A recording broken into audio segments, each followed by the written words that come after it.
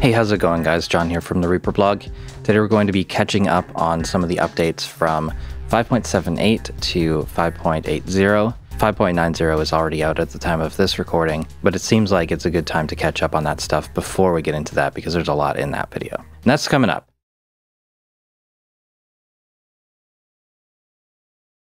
We're going to start off with some things that are for developers of third-party applications, something that can help them get files with the correct start and end point, the certain length, and import that into Reaper on the specific track, rather than opening up a new project tab or something like that happening.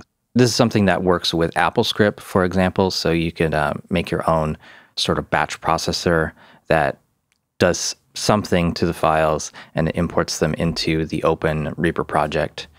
So not something for the average user, but something that developers can use to integrate Reaper better with their products.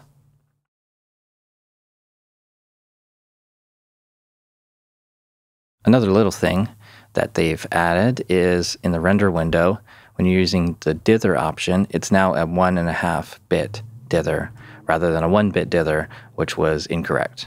Not the end of the world, can't really hear dither in most cases, but it was technically wrong and they fixed that.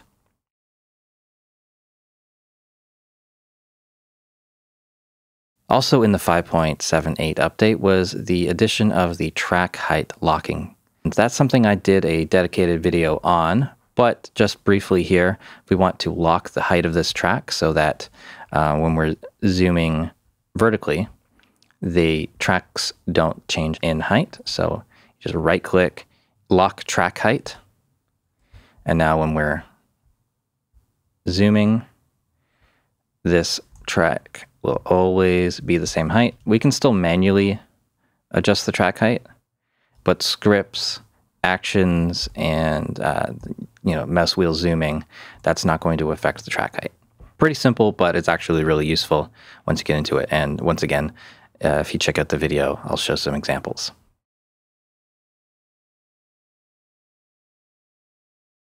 Here's an addition that affects envelopes and automation items. The changelog says, convert automation items to square points when copy pasting to mute, tempo, or FX bypass envelope and automation item is not pooled. As well, generally prevent curved envelope segments on FX bypass envelopes. So FX bypass, it's just on and off. And here I've got the re-EQ FX bypass, this button here at the top. I've got that envelope showing here. And I also have the track volume. So if I draw automation here, it's going to just automatically snap to these on or off positions. If I put in an automation item, I can't draw anywhere I want. It's going to snap to the top or the bottom. Things are a little bit different if I take an automation item from another track, like I take my volume and do that. I copy it and I go here and I paste it. It switched that to square points, but it's still more or less the same data, right? It's still more or less the same shape, but you can't have curved points on a bypass envelope. And if we touch any of these, they're going to snap up or down. So that's it from the 5.78 update. But now we're going into the 5.79 stuff. And we're going to start off with some of the video features that were added.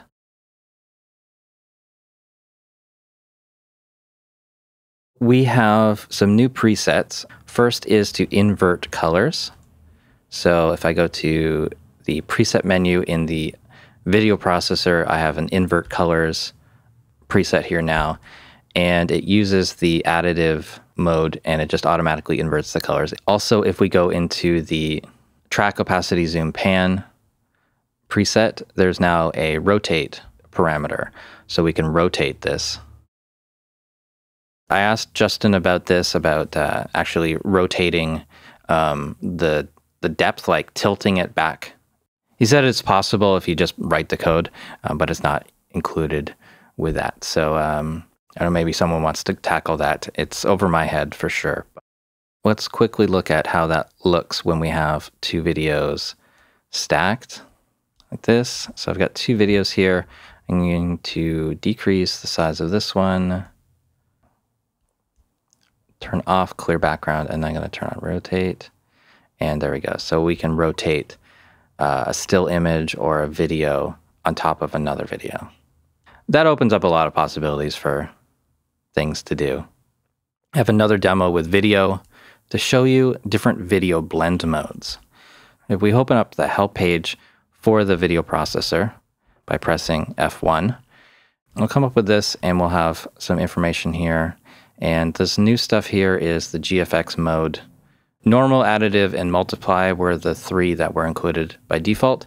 And now there's 3 that are for when using the YUV color space. So 17, 18, and 19.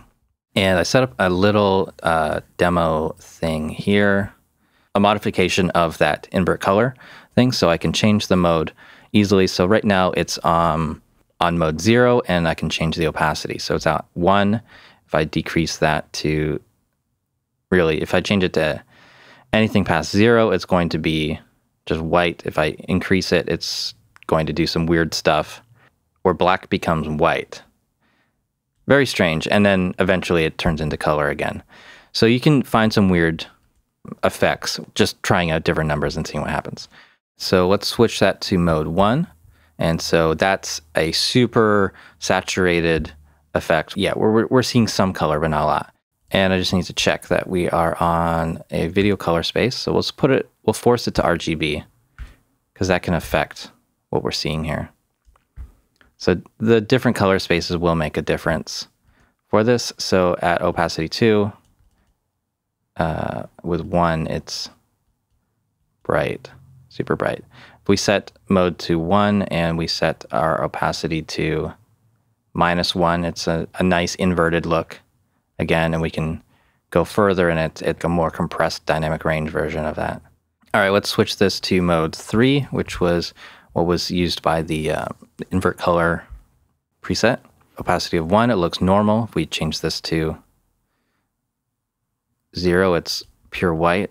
Go further to -2. Then there's some really interesting stuff here. I think at -0.1, all you see is the highlights. And so that's kind of interesting.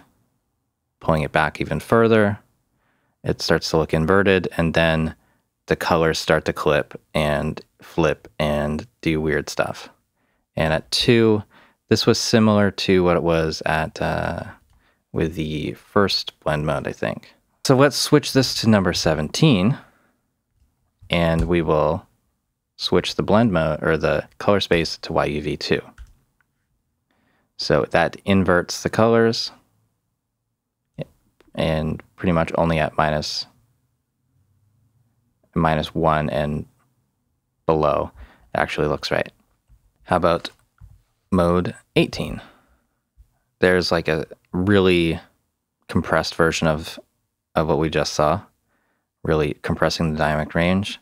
At 0.5, it's inverted. It's super bright. It's also a bit kind of foggy in the black areas. 0 looks like pure white. At 1, it looks normal. Actually, no, it's brightened. And at 2, it's really cranked up the saturation. All right, so this is mode 19. Interesting effect. This kind of looks cool right there. Inverted, but there's still some color there. Now this one at -0.1, it's black, and 0, it's white. And then we're inverting the colors again and making it super bright. So like I said, interesting effects. Kind of have to experiment. Basically, all the presets aren't written.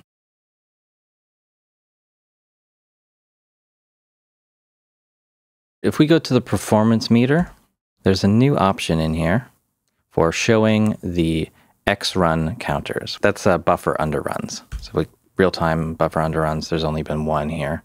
So yeah, just more information about what's happening if you're experiencing any dropouts and things like that. This can keep count of them.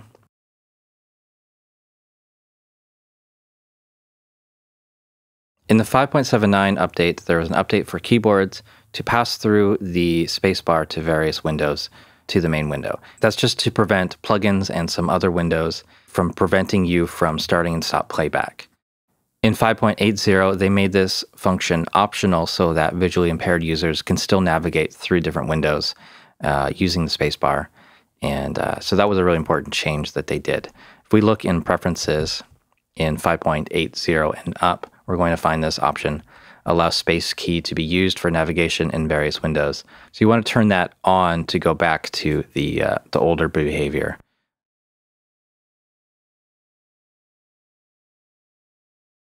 For VST3 plugins, there are a couple new compatibility options. So if we go to the plus button beside the presets and go down to compatibility settings, there's this option, inform plugin when track channel count changes. So that's always going to be on by default for VST3 plugins. So that just means that if the number of channels on the track changes, the plugin is going to respond to that. And in most cases, that's going to be the right thing to do. We can also right-click on the track's I/O buttons here, the 2 in, 2 out button here. Go to request VST3 bus channel count. There's auto, there's mono, stereo, from 3 up to 64 channels. All right, so that's it for the updates from 5.78 to 5.80. Coming up soon will be what's new in 5.90, and I'll see you guys then. Thank you so much for watching. Hope you've enjoyed this tutorial. Please subscribe to the channel if you haven't already. Follow me on Facebook and Twitter. Support the Reaper blog through Patreon, and visit reaperblog.net for a lot more tutorials.